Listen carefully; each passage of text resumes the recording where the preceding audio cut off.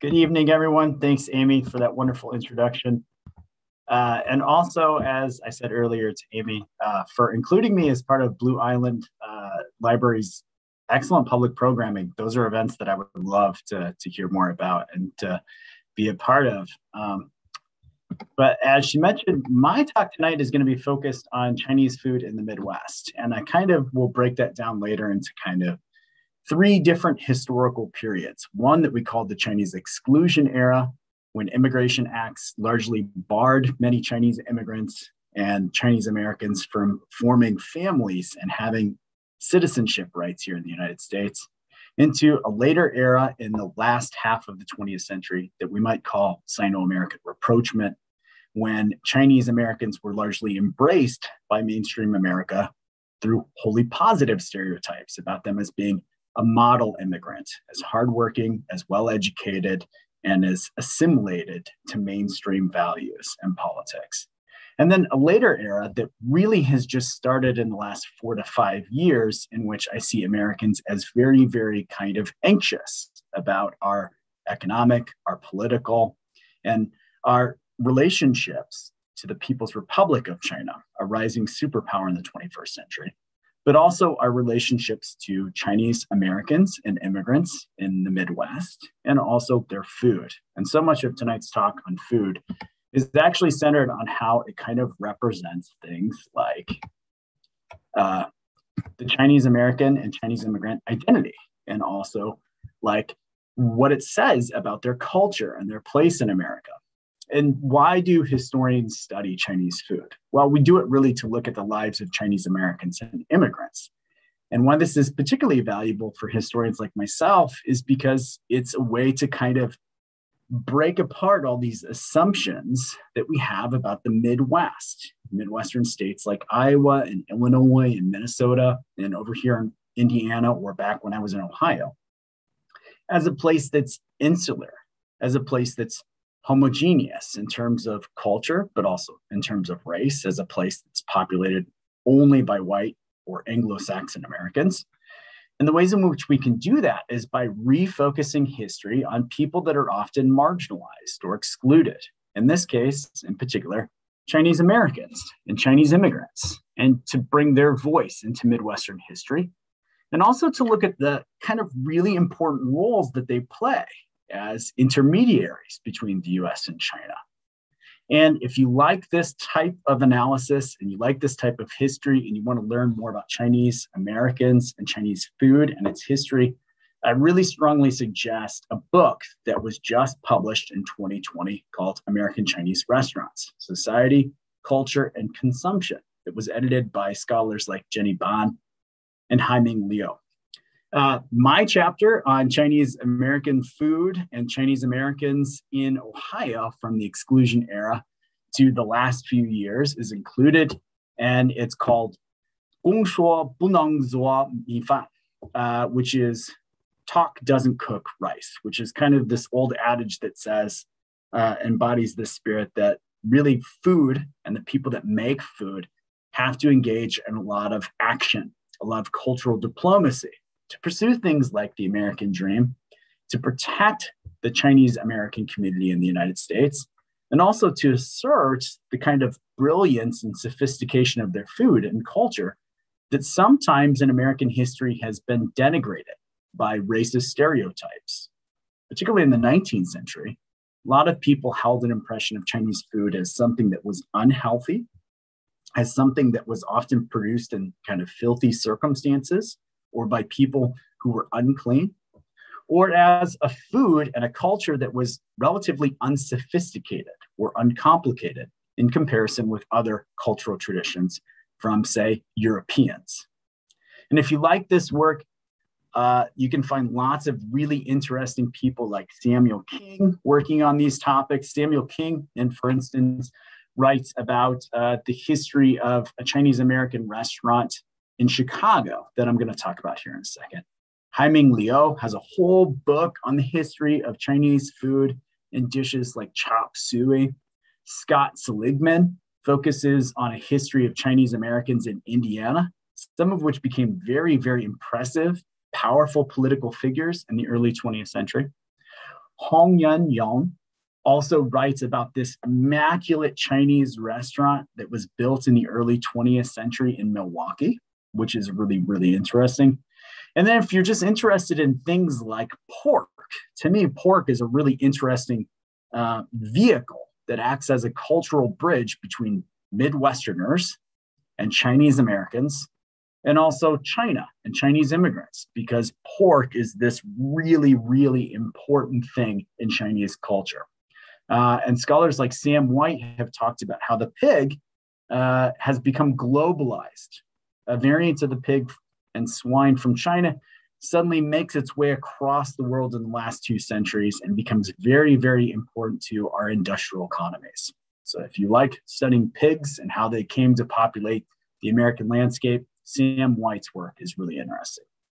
So those are really the motivations of why we look at Chinese food and its history. It's important to industrialization, it's important to diplomacy, it's important to the development of the Midwest, and it's really important to restoring to the historical record people like Chinese Americans and immigrants and their businesses, such as restaurants and groceries, that have always been right there alongside us in the Midwest since the 1880s, since the enactment of immigration laws designed to exclude them. And so how did they survive? Well, they survived by inventing new dishes like chop suey. But increasingly today, they don't want to invent new dishes. They want to bring with them really, really authentic dishes. But when I first started looking at Chinese Americans, I looked at that exclusion era from the late 19th century on through the Second World War, when those laws were repealed in 1943. And I focused on figures who survived by presenting themselves as spokesmen for the Chinese American community. And when I was living in Ohio, I focused first on men like Charlie Yi, who was known as the mayor of Cincinnati's Chinatown. And Charlie Yi was this person who was able to found businesses in Cincinnati in the 1920s and 1930s and 1940s and 1950s, such as the Shanghai Inn, that attracted all kinds of non-Chinese white Midwesterners, politicians, judges, civic leaders. And in fact, it's in his restaurant and its entertainment offered at night that famous actress and singer Doris Day first got her start inside Cincinnati and then went on later to Hollywood fame. Now, as he was successful economically and successful socially in using Chinese food and dishes like chop suey to socialize with the rest of Cincinnati, he also was able to use people's interest in Chinese food and himself as mayor of Cincinnati's Chinatown to raise tens of thousands of dollars for China's war relief.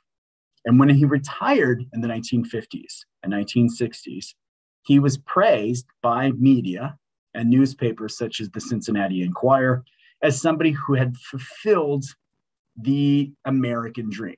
He'd been a commercial success, he'd had his own businesses, he was a civic leader, and thus he fulfilled all these things that defied exclusion. All the reasons why in earlier periods, Americans had argued Chinese were unfit to be members and residents of the United States. And so he's kind of celebrated as a person who's fulfilled everything one could want in his life. Now, underneath all that is a lot of Charlie Yi's persistence against racial stereotypes, against harassment, against economic poverty. In fact, it's Charlie Yi who, in the wake of the attack by the Japanese on Pearl Harbor, he quickly runs over to a person who's able to print and impress messages on buttons and pins in Cincinnati. For all of the Chinese and Chinese Americans living in Cincinnati, he makes all these buttons that say, "I'm not Japanese, I'm Chinese." So Yi's story isn't just a success story. Underneath it, if we probe harder as historians and as people looking at the past, it's much more complex. It's a lot of hardship that he was endured as well. And if we survey the Midwest, what's interesting is we can find men who lived lives very similar to him that we can put back into the historical record.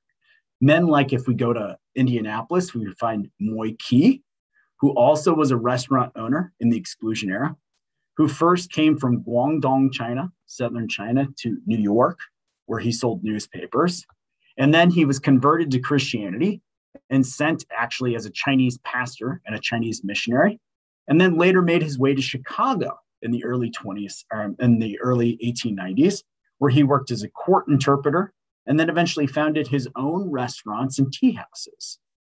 Now, he is particularly impressive to historians because he was one of the only Chinese in the Midwest in the exclusion era to win naturalization in the US courts. He actually won a case that confirmed he was eligible for citizenship and bestowed all the rights of American citizens on him.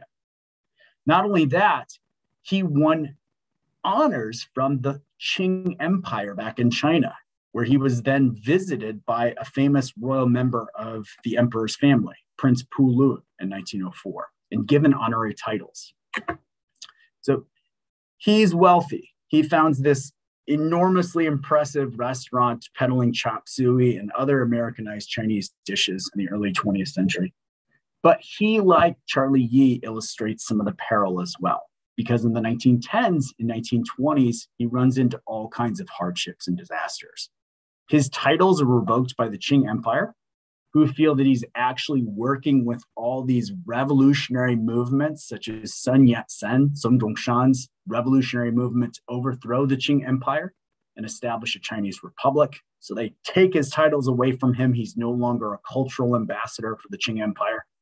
And then when he tries to make a return trip to the United States after visiting family, he's actually denied entrance and detained despite being a citizen for 5 weeks. Him and his wife aren't allowed to return to Indianapolis. They languish in this kind of jail and encampment for 5 weeks before they're eventually allowed out, only with the help of Indianapolis politicians, such as the mayor. But even then, he runs into further disaster. A US federal court decides that since he's Chinese, he can't possibly be a citizen. So his citizenship and his rights, such as the vote, are ripped away from him. He later dies in the 1920s on the verge of economic collapse. Then if we shift to Chicago, we find another figure, Chicago's Chin Foyne, who had a very similar business, who also broke down barriers and was a spokesman for his community.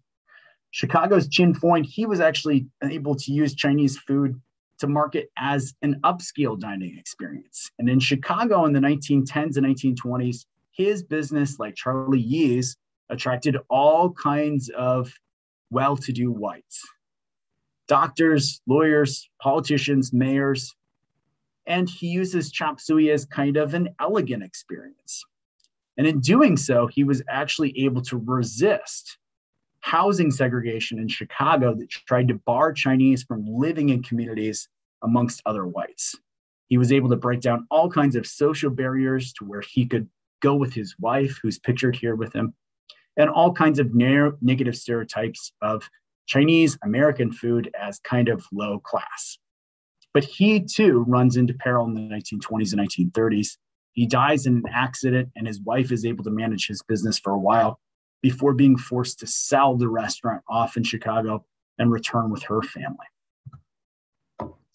And then if we shift over to Des Moines in this same era, we find King Ying Lo, which is one of the longest running Chinese restaurants in America from 1911 to 2009, which has now been replaced but honored by a very, very famous pizza place, which I'd be interested to know if anyone in the audience has had when visiting Iowa, known as Fong's Pizza. It's been in a lot of national media the last few years because they make a pizza known as Crab Rangoon Pizza, and more recently, a pizza that features Fruity Pebbles, the popular cereal item. But for decades and decades inside Iowa, it was King Ying Lo at this restaurant site. And that was first established by Li Din, who also, like the rest of our people, Charlie Yi and Moy Key, came from Guangzhou and then traveled to St. Paul, Minnesota, and then arrived in Iowa in the early 1900s and 1910s, where his business thrived. He made endless amounts of money that he sent back home to pay for his son and his daughter's education even. And he also used it to launch an import and export a bank, and also a brokerage firm. So all kinds of businesses back home. Enough so that he was able to retire in 1924 and return to reside with his family. So very, very successful. He sold the business off to several different Chinese American families that continued to run it throughout the rest of the 20th century. And even their descendants still live in Iowa, in Beaverdale, where they run a new restaurant known as the Rice Bowl. So that story of survival, that story of using Chinese American food as a way to embrace the larger Midwestern community, but also to fight for the rights of people, that's something embodied by each one of these men and in each one of these places around the Midwest. The first owner of King Ying Lo, Li Din, was often known to stand up for laundry workers that were Chinese. He also used his business to to be a base of operations for many different leftist groups in Des Moines, such as socialists would often hold speeches and rallies at King Ying Lo. And then lastly, we have Milwaukee and Toy's towering restaurant. Here we have a 6-story Chinese restaurant built in the Exclusion era that included a stage and theater that could house as many as 450 people, as well as a bazaar in the middle of the restaurant area that featured imported silks and other items from China. So here, this is a restaurant owned by the Toy family, a Chinese American group in the Exclusion era. It too runs into problems in the 1930s and 1940s. And one thing that I would like to stress tonight that needs further exploration is in the 1920s and 1930s, 2 things really change how Chinese Americans serve food and run their businesses. The first is prohibition, which a lot of people patronized a lot of Chinese American restaurants in the 1910s because they were open all night and because they would also be places where people could drink, play cards, and fraternize with their friends. In the 1920s, after Prohibition, a lot of them start to become speakeasies, and some of our Chinese Americans stop to pop up in the historical record in newspapers as bootleggers and moonshiners, which is really, really fun to study. The 1930s, though, also hits restaurant owners of any kind very, very hard, but especially Chinese Americans, who, despite amassing fortunes early in the 20th century, like the Toys, are forced to close down these beautiful establishments and fine dining arenas that had started to peddle a lot of Chinese dishes to kind of upper class white Midwesterners.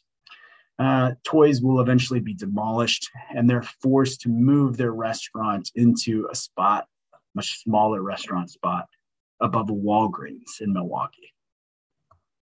Okay, now that's all about what's happening in the Exclusion era. But a lot of my chapter, and what I kind of want to continue talking about tonight, sorry, I'm just checking the sign, is about what happens after the Nixon visit to see Mao Zedong in the early 1970s, and a period that historians call Sino-American rapprochement, where diplomacy, immigration, and more positive relations between Washington and Beijing are restored over our course in the 1970s and 1980s.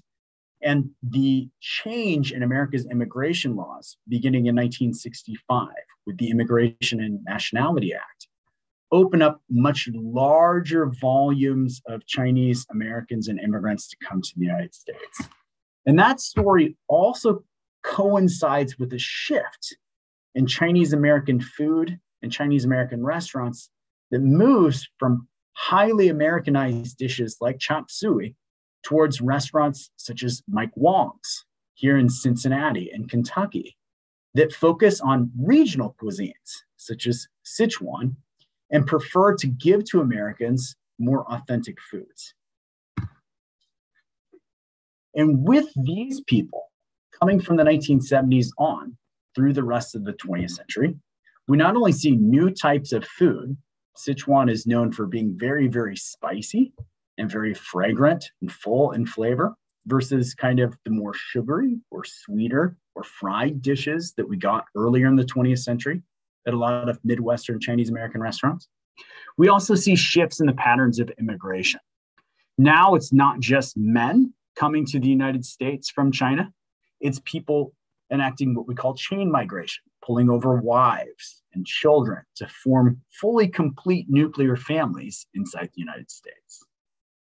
Not only that, because Americans are looking upon China more favorably in the 1970s and 1980s as a potential trade partner and as a place that Americans want to understand as tourists, as students, but also understand through the people that represent China, such as Chinese Americans and immigrants in their community, we start to see new institutions founded.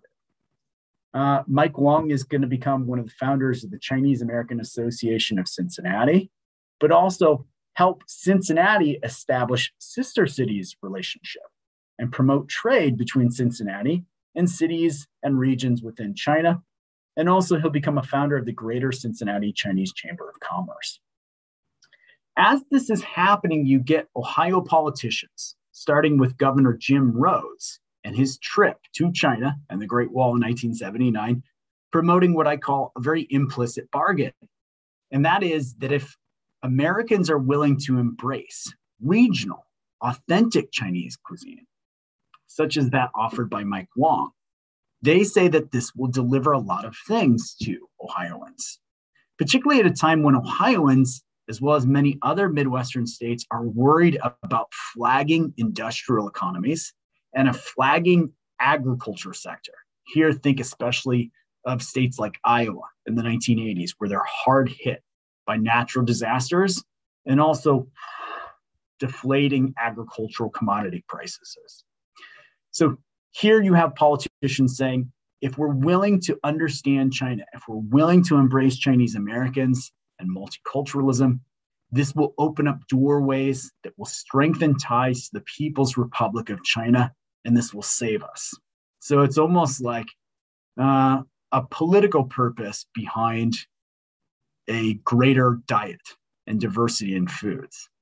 And through this, Wong is able to achieve for his family and bestow upon his daughters, who go on to take over many of his businesses across the Ohio region, the American dream. They're embraced as a model minority, as hardworking, well-educated people who are successful socially and economically, but also as people who are valued members of the community and spokesmen for Chinese and Chinese Americans alike. So they fulfill the American dream. Now, where things get really interesting, which is the last part of my chapter, is looking at the dynamics of what's happening with immigration and Chinese food in the United States today, in the last 5 years to the present moment. And that's really where things shift. If you start to look at where Chinese are coming to the United States and settling, it's not in big urban areas like Cincinnati or suburbs as much as it is college towns. College towns like the small town of Oxford, Ohio, which since 2008 has seen a rapid influx of international students. And along with that, Chinese-owned businesses, not just restaurants, but residential housing and apartment complexes, groceries, entertainment and clubs, and even a fitness center now in Oxford, Ohio. And it's completely changed the social landscape. Outgo American chain enterprises like Quiznos and Subways, those go away from downtown. In come a series of Chinese-owned restaurants like Tong Dynasty and Yum Yum and Chunshi Kitchen, whose menus are all printed in Mandarin and whose consumers are almost all exclusively Chinese international students. And on the one hand, small towns like Oxford, Ohio, since that time, have had civic leaders like the Chamber of Commerce embrace these people as a massive influx of not just people, but investment in the local economies. But on the other half, though, you've started to see people get really anxious, in part fed by American politicians, such as President Donald Trump and his rhetoric of America First, but also for an even longer period, like Ohio Congressman Sherrod Brown or Rob Portman, some concerns and some anxieties that perhaps Chinese are getting more out of their relationship with Ohio than they're giving to the local Midwestern economy. There's a lot of racial tensions. There's a lot of class tensions. These Chinese international students coming to the United States are often well-educated, wealthy, and don't want to see themselves pursue the American dream, but instead patronize these businesses, and their owners, like Xiao Hui, Joey Yang, see themselves as fulfilling the Chinese dream, which is a reference to the political ideology of China's premier, pictured here, Xi Jinping, a reference to China becoming a global superpower, projecting influence around the world and rivaling the United States economically, but also ideologically. And so here, I'm saying that the food around the food being proffered by Chinese American businesses and Chinese immigrant-owned businesses is being read and interpreted differently. It has kind of a dual meaning. Some people embrace these businesses like Tang Dynasty, which offer a lot of really authentic Chinese cuisine that hasn't been changed or altered to mainstream American tastes. They embrace it because to them, it still means multiculturalism. It still means strengthening ties to the People's Republic of China. And it still means an embrace of Chinese Americans and immigrants in our communities. But at the other time, you see people becoming anxious. They are fearful about these things because they also represent a China that is a rival to the United States, and Chinese immigrants that perhaps have enough wealth, education, and influence to not only resist assimilating to Midwestern values or dominant culture, but have no desire to do so, have no desire to really integrate themselves into these communities, in part because they feel like their own culture and their own ways, and especially their own food, is just as good, if not superior, to Midwestern American fare. So that's where I leave things. That's where I really want to see what's happening in this next historical era, because I feel like just like the exclusion era came to a close in 1943, and you saw Chinese American restaurant owners like Charlie Yi use chop suey, but also other Americanized dishes to transition from being excluded and marginalized to becoming mayors and people seen as representing the American dream. You're seeing another era close and a new one begin. And my questions are really, how will the rest of America respond to a generation of Chinese immigrants who own businesses and are powerful, rich, and project influence?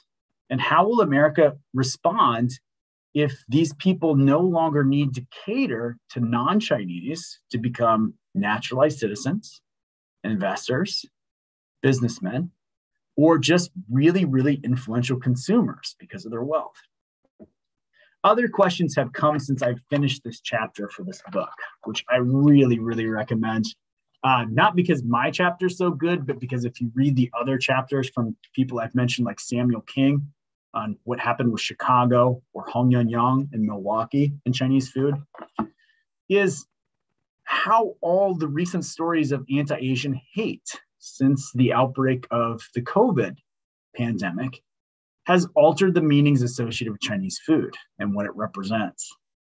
And what then, with rising violence and hostility towards Chinese Americans and China, are the historical parallels between today and how we look at Chinese food, or how we treat immigrants, or how we treat Chinese Americans, and the exclusion era. So how are things continuous in history, and then how are things different? And now, if I could, I'd really like to open it up to questions for the audience. And if I could make a request, if you would not only introduce yourself with your name and your question, but your favorite Chinese or Chinese American dish. My favorite dish, to name one, is Dan Dan Mian, which is like these really, really spicy noodles from Sichuan cuisine. I just love noodles. I can eat them anytime. And even people that really don't make it in a way that I'm familiar with, I just love having it at whatever Chinese American restaurant I go to. So I thank you for your time, and I look forward to your questions.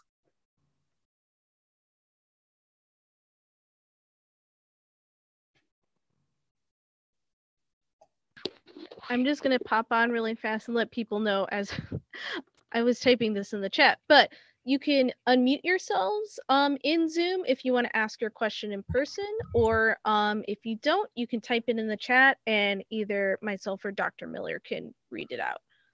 Up to you, dealer's choice. Mugu Guy Pan here.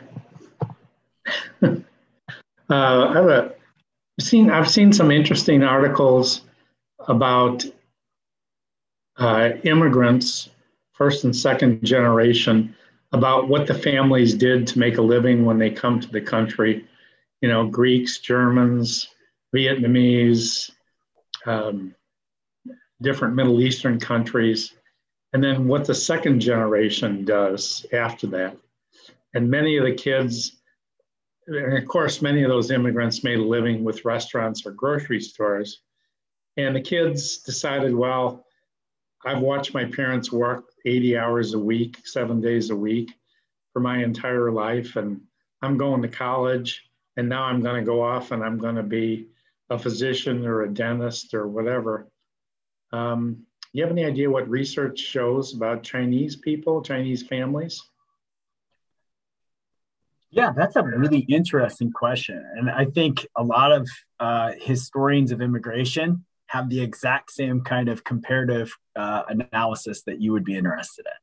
So in terms of statistics, I can't really comment, okay? But I can point you to some anecdotal experiences that I think answer that question. One is the editor from this volume, Jenny Bond, grew up a second generation Chinese American.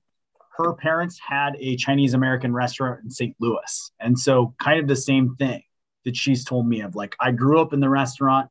So I went to school. After school, my parents were working, running the restaurant. I would be there with my siblings and we would hang out in the restaurant and do homework or have fun, play games, help with the restaurant. And that really inspired her to go on and do something else. And her parents really wanted her to do something else. Another good book that talks about kind of a similar trajectory is called American Paper Son.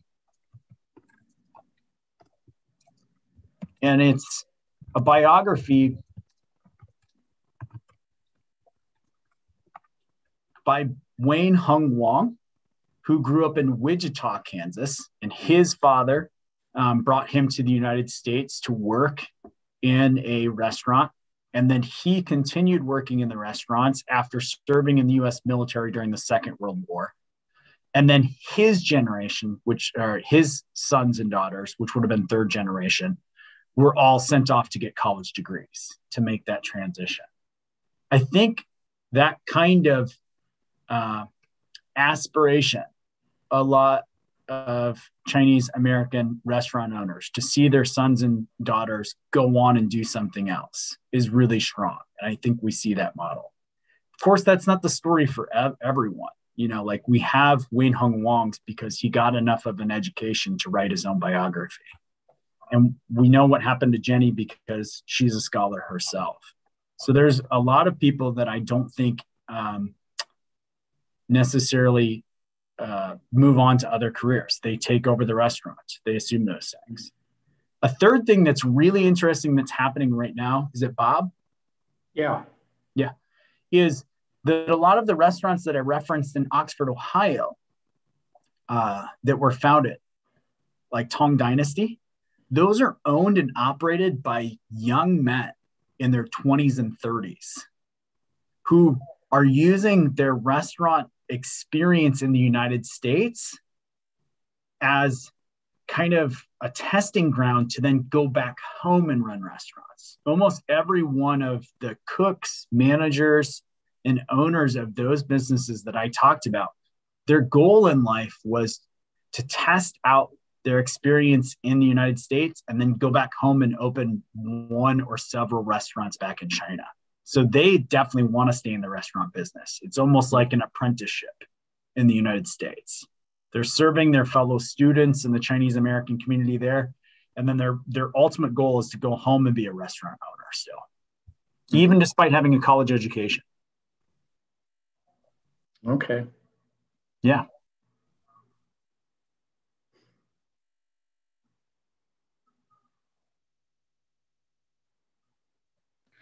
I saw someone in the chat said, love dim sum, hard to find it. Where I live in Middle Tennessee, Memphis was a great place for dim sum. Do you know anything about Chinese food in the Tennessee area as well? I don't as much, but I can recommend. With Tennessee, I don't as much. There was a great story that I used for one of my classes last time. On Chinese American families living in Mississippi. And I'm going to put the link to that in the chat room here in just a second. And it talked about some of their experiences of these generations of Chinese Americans who were originally brought over to work on plantations to help produce things like a cotton plant in the late 19th century, and their descendants who have remained in states like Mississippi by running groceries and restaurants. And it kind of talks about their experiences, but also like the fusion of Southern food with Chinese food, which a lot of Chinese food that originally comes over in the exclusion era is also Southern Chinese food. So I think that would be perhaps of interest to our audience member from Tennessee. And so I put that in the YouTube link. It's a really, really interesting story. In particular, one of the things that jumps out to a lot of people is you have to listen to these Chinese American women's accents, because they talk about how stunning it is for people to hear their very, very deep Southern American accents. And then also to see them as Chinese Americans. That's kind of dumbfounding. Oh, can I ask a question? I guess, well, my favorite dish that I ever had was like a lotus fruit at a Szechuan restaurant, but I don't know what it was called. It was like an appetizer and it was really good in Minneapolis. Yeah.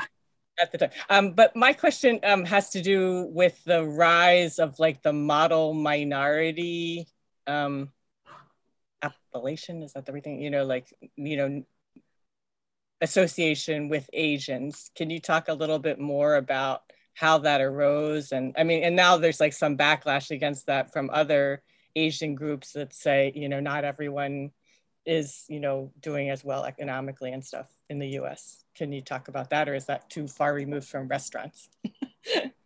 No, that's great. And with the lotus roots in Sichuan, if I could make a recommendation. There's a really popular dish where you slice a piece of lotus root, which kind of looks a little bit like Swiss cheese. To some people, it's got like a couple of holes in it, but it's a really like crisp, I'm going to call it a vegetable.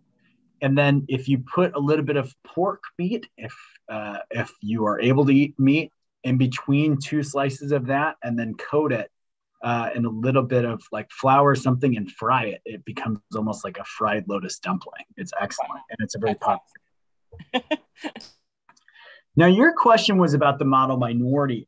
So that is a concept that's been used by historians to explain this really big shift from the exclusion era before 1945 to the post-war era, where the exclusion acts are repealed slowly.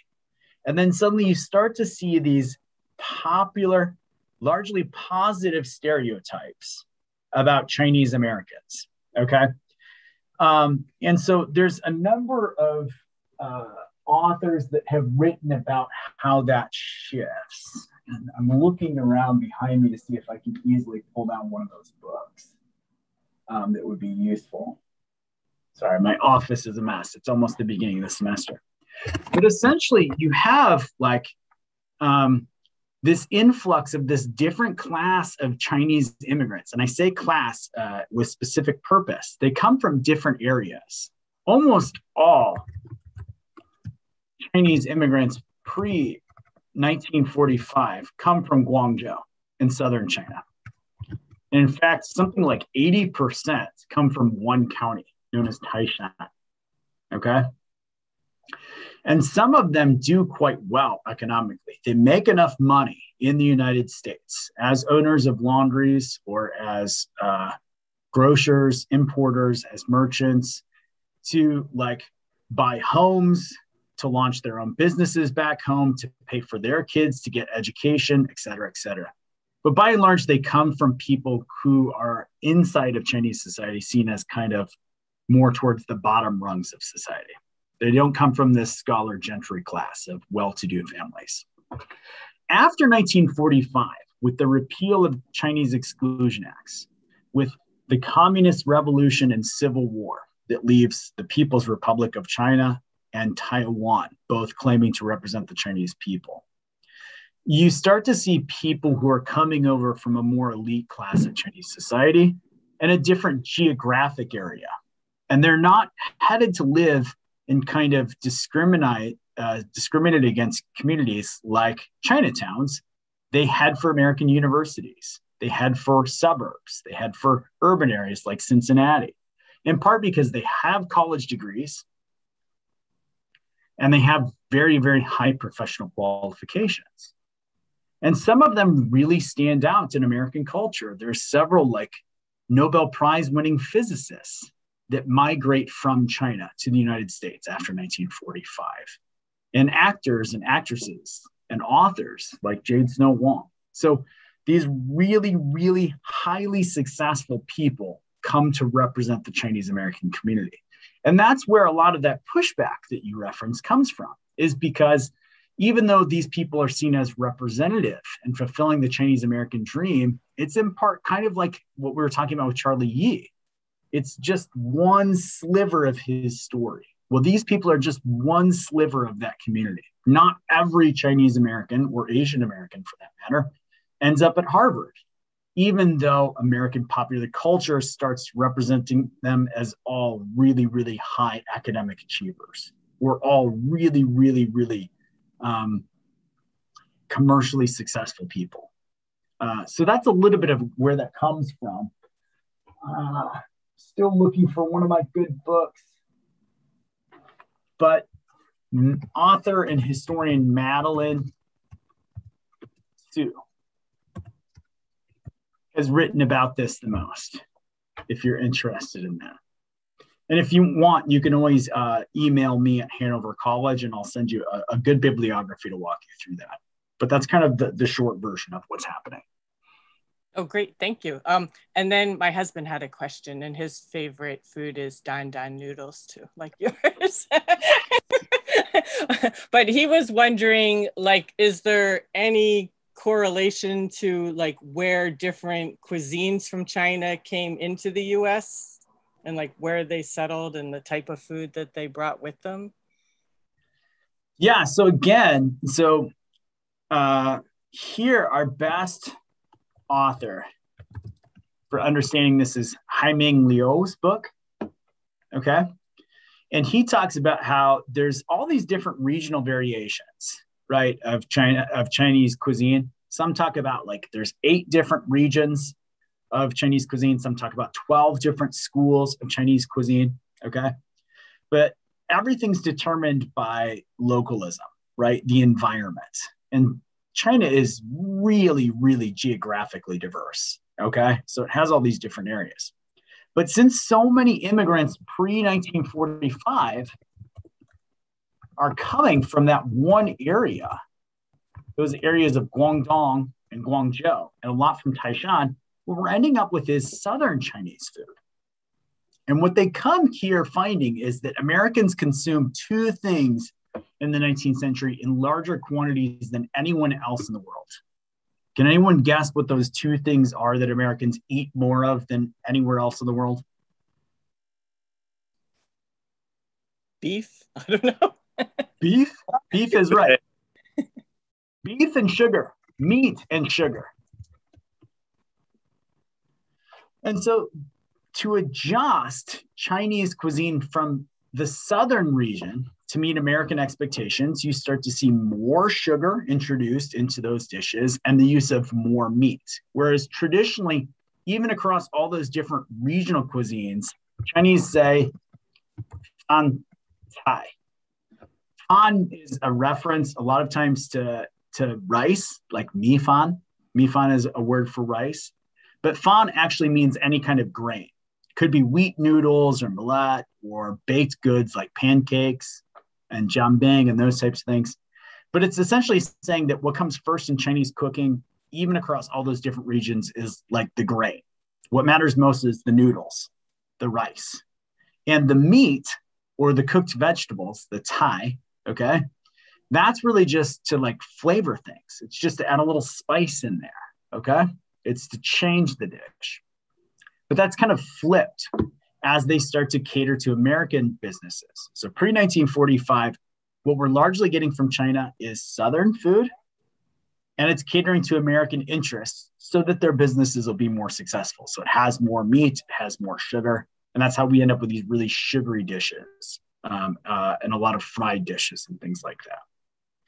Now, all those different regions after 1945, and especially in the 1970s, like we're saying with Mike Wong, then you start to see regional variations brought over. And that's when we get Sichuan and Hunan coming. And then others, such as dim sum, which is southeastern kind of region of Chinese cooking around Shanghai.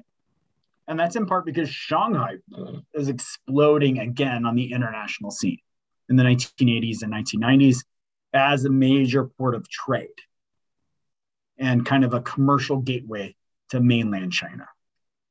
So some of this is driven by changing immigration and economics, where people come from. And then also what is popular, not just with Americans, but throughout China as well. These are some of the most popular regional cuisines that we see. Whereas sometimes Dongbei food, which is northern food near Beijing, is a little bit more difficult to appeal, not just to the rest of the world, but to other areas of China. It features a lot of very pungent flavors sometimes, or difficult textures like cow tripe or intestines. That was kind of a long, rambling answer. I love talking about food and regional variations, and I'd be happy to talk more about dan dan mian. I have a pretty good recipe of myself. Oh, really? Can we write to you and get that? Yep. Yes, you may. Okay. Well, I have a different question. So have Uyghurs come here? Is there like a Uyghur cuisine, and is that present in the US? So the Uyghurs food in the 90s and 2000s just explodes. You get all kinds of Uyghurs migrating out of their home province in Xinjiang and spreading out across China to all these cities in the 1990s and 2000s. So it becomes really popular with people living in China in that period as well. It's just very delicious breads, barbecued lamb and kebabs and things like that. And then some of the most delicious noodles too. There is, I believe, a Uyghur restaurant in Cleveland, Ohio, if you're in the Midwest, and another in Washington, D.C.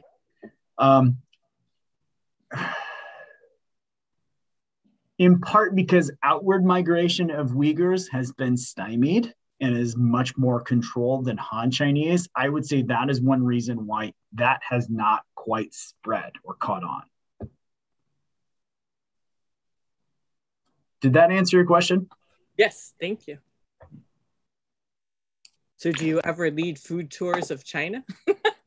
Oh, no, I couldn't possibly.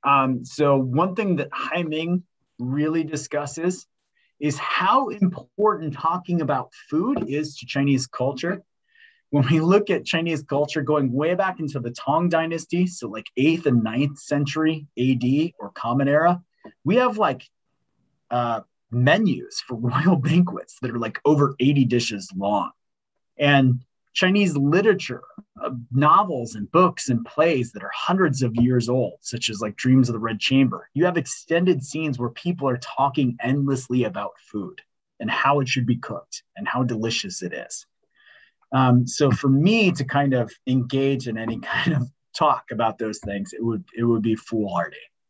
But when I take students over, which I haven't done over the last couple of years because of COVID, to China, I do take them to some of my favorite restaurants, which includes the best Uyghur restaurant in Beijing, which the joke there is everybody that lives in Beijing as a foreigner claims that they know the best Uyghur restaurant and place to get it in Beijing, and it's always different. But mine really is the best. I take students to these places, and then I usually turn them over to a friend, or I turn them over to the restaurant owner to kind of talk about the food and how things are cooked. But if you want a tour in Chinese, if you want a tour of Cincinnati and Oxford, I'm pretty good. If you get in the Cincinnati area, there's a place called Sichuan Chili, which if spicy food is your thing, they make their own hot chili sauce. It's beautiful. Dandan mian is excellent there, but their dumplings, their gongbao jiding, their yusheng qiezi, which is an eggplant dish, they're just the best. And then if you like hand-pulled or homemade noodles, down by the University of Cincinnati's campus, you would find Fortune Noodle. And those are really interesting families as well. They'll take a lot of time to get to know you and tell you their story. They're really cool people. Hey, thank you. Ni hao ma. I was wondering, is chop suey based on a Chinese dish like in China? And if so, what are the similarities and differences between the American version and the Chinese version? That's really good. That's a question that historians have loved to debate.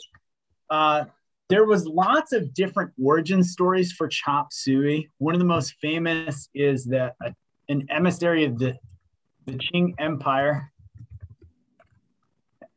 Li Hongzhong, comes over and he's sent on this mission to the United States to talk about America's unequal treaties, to try and broker some educational exchanges that will allow Chinese to come to universities in the United States.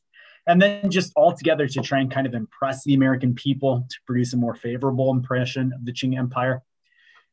It's said that he kind of ordered the dish and invented it. But in actuality, a lot of scholars say, a lot of people were prone to saying at first, in the first round of historical interpretations, that really there was no chop suey. Does that make sense? That there was no dish that resembled that in any of the regional cuisines? Yeah, and that's what I thought, was that like there's so many Chinese foods that just kind of seem similar that it's not really like an original dish. More recently, some people have started to defend it of like, yeah, but you know, like a lot of people, a lot of working class Chinese in the early 20th century and a lot of peasant families would have had dishes where they just throw anything into it, which if you look, chop suey a lot of times was what was ever left mixed with noodles. It was kind of almost like Cracker Jacks of like, what do we have left over? And it was just thrown all together. So there's been some people that have defended that like it is not an actual dish, but it is a practice within Chinese cooking. Does that make sense? Like it doesn't resemble a dish, but it resembles how people would have just thrown anything together to try and make something at the end of a week. They would have thrown all the leftovers together. Okay. I had kind of a side question too. I was wondering if you ever got to try any of the like local craft beers in Beijing, like Great Leap Forward, or was the other one like Aging Brewing? Yeah. So I'm not as good with beer, but my wife knows that city better. Well, she knew it from 2012 to 2015. It's changed so much. Yeah. But she loved both at one point there was 3 Great Leaps. There was the old like one in the courtyards. that just had like fried peanuts, which were really good with their beers. Then she loved the pizza place and the one that was like a burger place. And then she liked Beijing. A lot of our friends had the mugs. There was one other one that I think was called Steamboat when we were Yeah, there. there was, which I think started in Shanghai, but moved there, like boxing cats. Yeah. Have you, Are there more? there's a ton. There is actually coming up in October. I've been to one before, a few years ago, but there's actually a great brewery festival called 8x8. And they take 8 Chinese craft breweries, and every year it's different. They choose 8 breweries from around the world. Yeah. And then they pair up and they make collaboration beers together. And then they have a big beer fest with it in that art district in Beijing. Oh, wow. And 798? Yeah, I was trying to think of the numbers. Yeah. Oh, great. So how long did you live in Beijing, or how do you get to visit? I was down in Jiangsu province for a few years. So, and I would go to Beijing semi-regularly. So Good for you. That's excellent. And did you have a favorite dish? I always liked, what was it? Turonero gaimian. Oh, all right. That's cool. Which was one of my go-tos. A lot of times I like a lot of the noodle stuff. So yeah, spicy stuff, not so much. Yeah. Okay. Excellent. Well, thank you for your question. And yeah, great leap. If any of you all get to Beijing, he's on to it. Beijing's coming in world and craft beers. They do good work there. So if you like beer, Great Leap is a good place to start, and then try out all the other ones, because there's some really exciting things happening with Chinese beers. Yeah.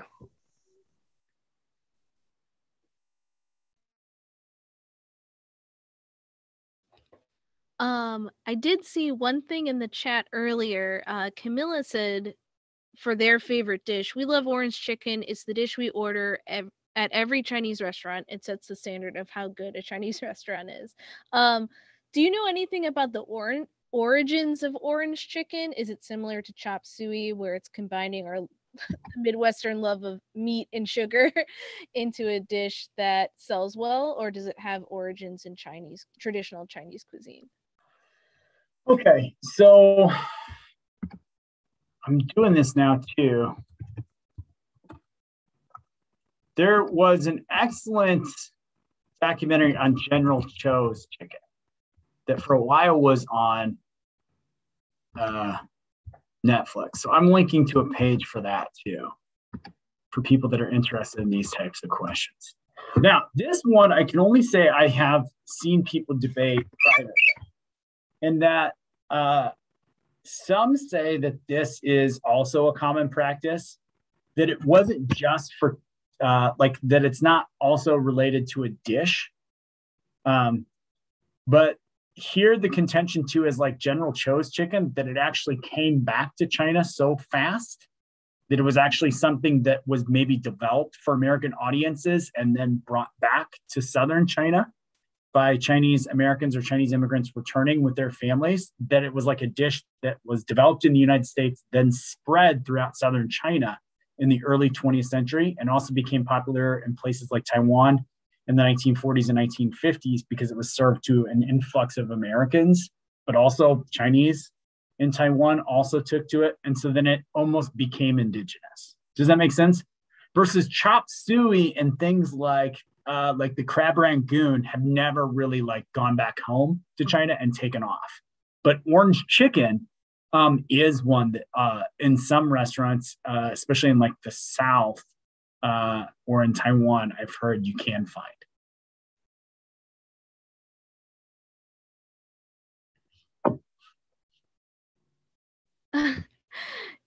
Jeremy just asked, was there an actual General Tso?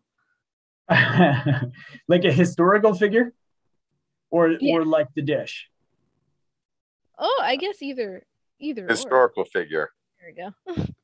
I can't remember, but I know they talk about that in the film. The film's really good.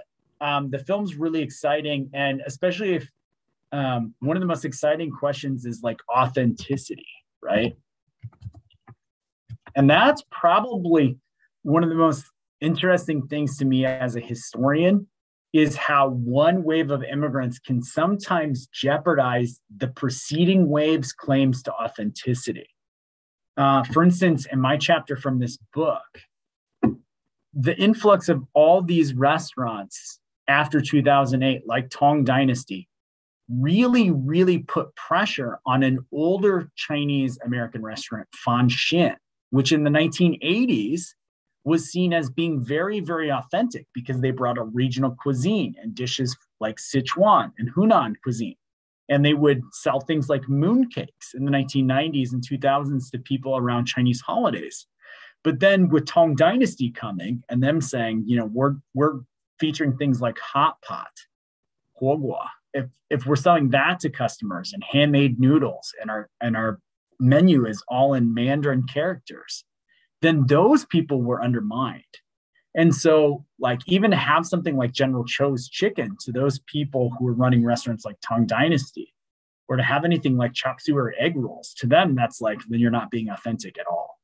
So from their perspective, General Cho's the dish is like wholly made up. But this documentary dives into how it's much more complicated. A lot of dishes, including Gongbao Jiding and Dandan Mian, have origin stories that are often linked to a famous figure from Chinese history. But we don't actually know if that person actually ate those things or invented those things. In part because that was just often a way to market them to people. So General Cho, I think, is a dish where people would say, well, I'm sorry, I'm winding away from the question there. Go to the film to answer that, Jeremy. You'll get a more definitive answer than what I'm giving you here. But the overarching premise behind a lot of our questions about authenticity, that's something that's just always difficult to do, in part because a new generation comes in and they redefine it. And also consumers do it. Consumers come into our restaurants and come with expectations about food and what's going to count as real Chinese food and what no longer counts. And that changes from era to era. And it changes a lot of times based on that relationship between the producer and the consumer.